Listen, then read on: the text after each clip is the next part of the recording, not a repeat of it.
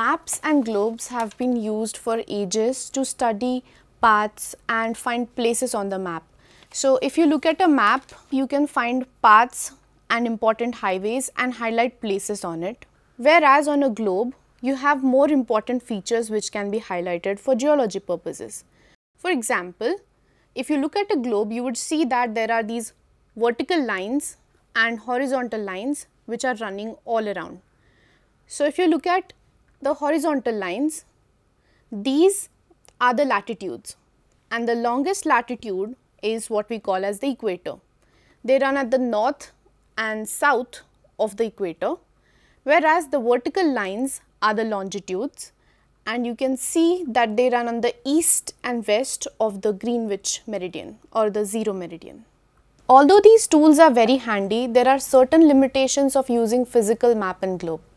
Today, through this tutorial, we are exploring a more virtual interactive tool which lets us go beyond the limitations of these physical maps and globes. And the software is called Google Earth Pro. This tutorial is introductory in nature and would be a revision for those who already know it, but it's important for the assignments which are part of this coursework. So let's explore the software. You can find this app in your Play Store by just typing Google Earth Pro.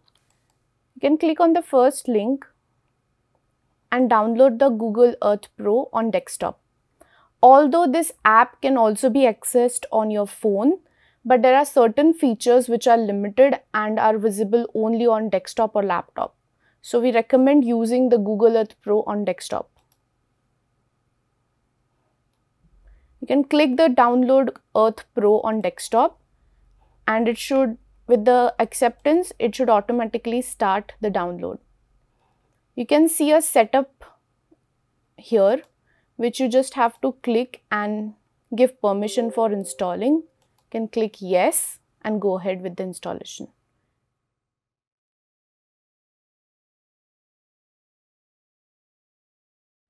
Make sure you have good internet connectivity while using the app.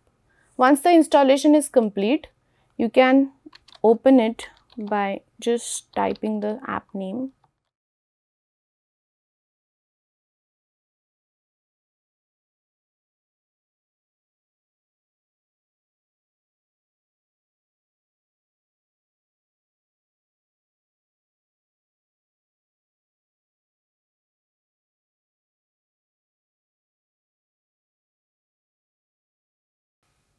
So this is the window of Google Earth Pro. There are certain tools which are available on the top right corner, on the left panel, and also on the right corner, which are visible as you hover over it. This is our blue planet, and just like the immersive feature you have when you're spinning the globe, with the hand tool over here, you can just click and drag and spin the globe. Now there is a sophisticated way of doing this, and that is available when you see these features over here. You can see that the first top features are very similar, but the top feature has an additional ring on it. So if you take the N and drag it along the ring, you can see that the north is spinning along this axis. But if you click on the N again, it would be reoriented. Now, if you click and drag to the right, you can see that the angle or the perspective is changing while the location is the same. But if you want to go right or left or up and down, the second feature, which is over here, is more useful. So with this, you can gently spin the globe and explore features on it. You can also use keyboard features like control and your mouse button to additionally control these. The scroll button would help you zoom in or zoom out, and if you use it in combination of the control button, it would help you do the same thing with the ring over here. Now let's just go to a location, and to do that, you can see on the top left corner you have a search bar. So say you go to a location, Taj Mahal, Agra, and you press enter. It would automatically take you to that location.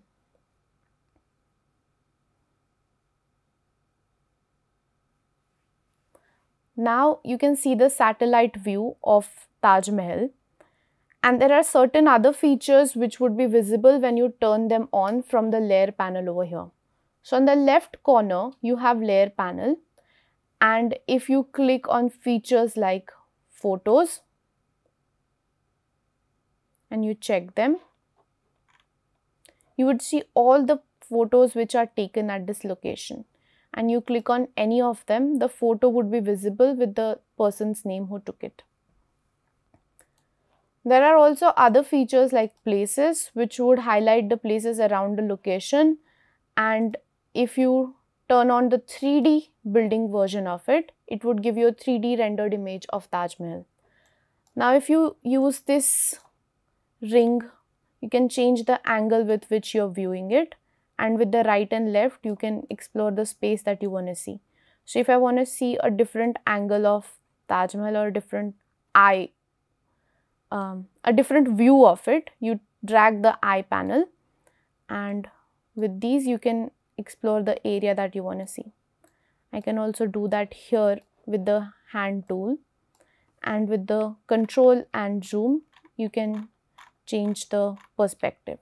With just the scroll you can zoom in, or you have this zoom feature available over here. So if you drag it down, it would zoom out, and dragging it towards the plus would help you zoom in.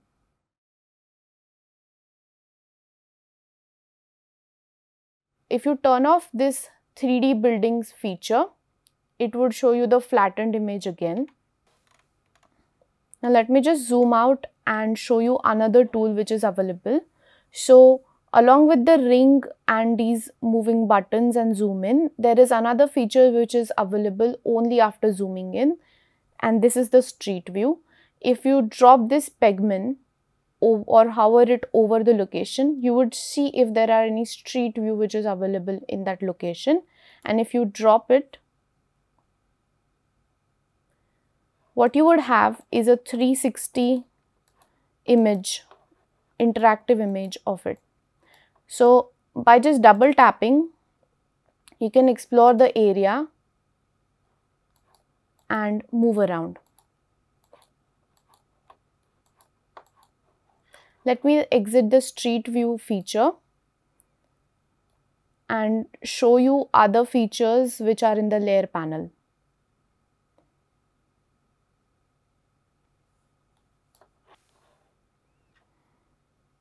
So there are other interesting features which are better visible if you have a zoomed out panel. If you check the borders and labels, you would see outlines being drawn, and if you check the weather feature, you can see the cloud patterns on any of the locations. These weather pattern would go away if you zoom beyond a certain extent, because that would be just like diving through the clouds inside. Now let's go to the other features which are at the top corner. At the top panel you have more interesting features. So the first one, if you click on it, it hides the sidebar and gives you a full screen version of it. There are more interesting geological tools that you can use which are available on the top panel. So if you have this pinned location over here, it would help you pin a certain location on the map, and you can adjust the spot of it by just dragging it with the cursor. If you drop it somewhere, you can see that it would give you the latitude and longitude for the location, and you can label that location, say spot A. You can change the color which is for the text or the pin, and you can also check the you can also write the description of it. Spot A is important for viewing mountains, and you can customize the description according to you. Now once you exit that window, the spot A stays on the map even if you go away from it, and you can always access it. And you can always access it by going to this places panel. where you can check the visibility, you can check and uncheck the visibility of spot A. Another tool which is also important apart from pinning is to map the entire area. And in order to calculate the area and perimeter, the second tool which is available on the top panel is very important, which is the polygon tool. It lets you draw a polygon along the border that you want. And to do that better, we can actually check the borders and panel feature over here. So say I go to Maharashtra and I want to calculate the area of it. I can use the polygon feature and go along the outlines of Maharashtra.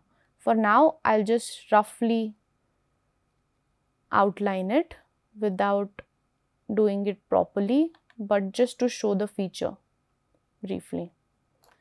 And you can see that if I go to the measurement window over here, it gives me the perimeter and area for this area that you have mapped with the polygon. And if you click OK and exit the window, it would still appear on your window. And just like the spot A, you can check and uncheck the visibility of it. Now this is spot and area, but what if you want to go from location A to B and you want to customize a path for it on your own? To do that, you can use the third tool, which is over here, which is add path. In add path, it would let you draw a path from any which location that you want and you can save it. It would also give you a measurement of how long that path is, and just like the spot feature, you can change the color, opacity and write a description about it. Marked for exploration.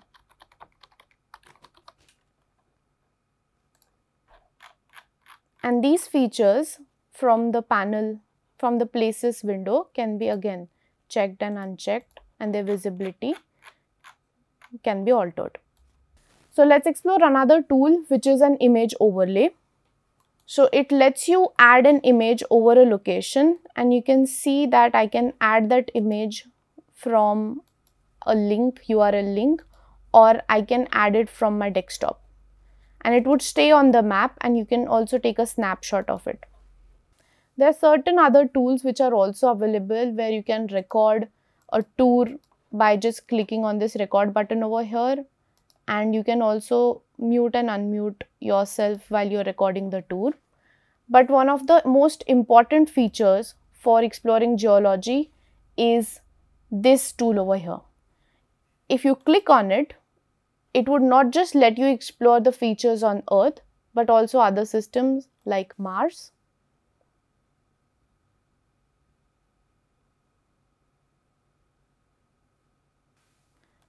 Moon. Let me zoom in a little.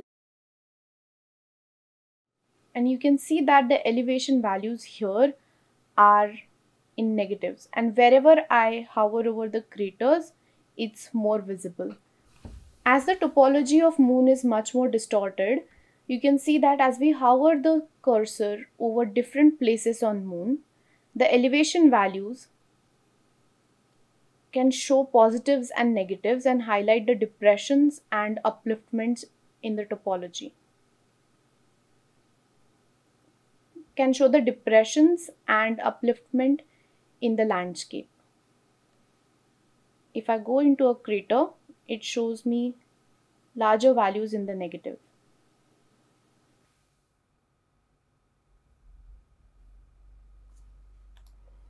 And also sky.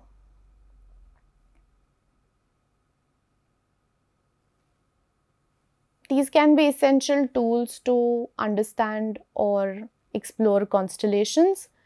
And if you go on, say, Google Mars,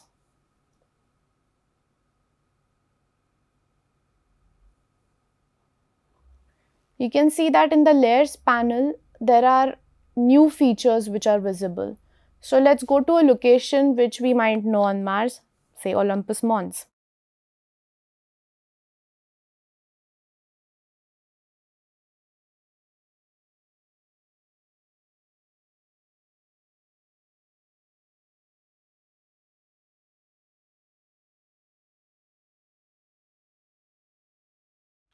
Once you have landed at a location, you can see that there are sightseeing tours which is visible over here. If you click on any of these features, you should be able to find a brief information of each of those. And if you click on the next button over here, it would give you a sightseeing feature and you can explore other locations. You can also go back to the previous location. Turn off this window to view it better. With Google Mars, you also have guided tours, historic maps, and spacecraft imagery, which is visible in the layer panel now. So let's go back to Google Earth. Whether it's Google Earth or Google Mars, there are certain important features you should usually see on a map. You can see that if I hover the cursor at any which location, there are certain values which are changing at the bottom right corner. So if I'm at a fixed position, you would see the values for it, which is the latitude and longitude, which is visible over here.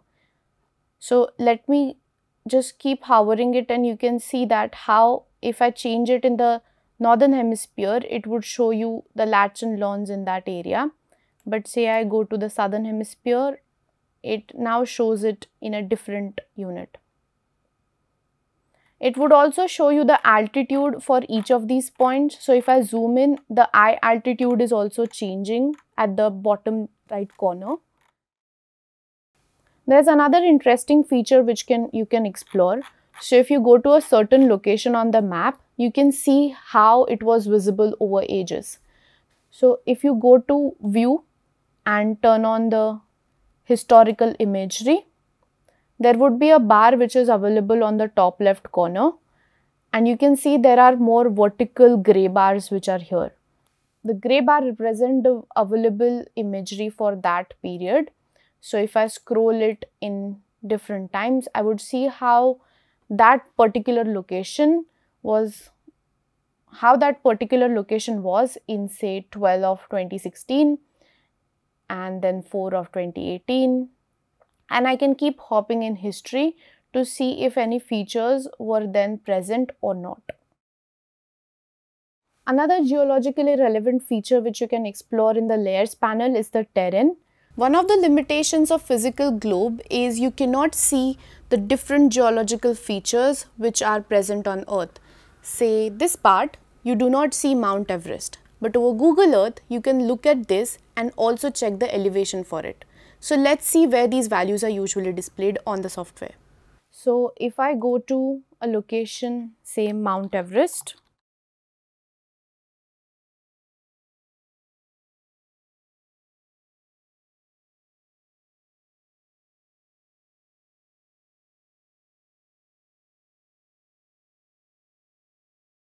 let me zoom out a little. If I now check the terrain feature, you can see that it's not flat anymore. A better visibility of that is if I change the angle at which I'm viewing this. So let me go sideways and change the angle a little. If I turn on this feature, it would give me a 3D perspective of the terrain. But if I uncheck it, it would flatten the terrain and it's just an image. So this would be an important feature when you're studying geology and you would like to see it in a more altitude perspective. Hope this video tutorial was useful. For the assignments, you would be using the latitude, longitude, pinning the location, mapping the area, finding the paths and terrain features. Have fun exploring it. Thank you.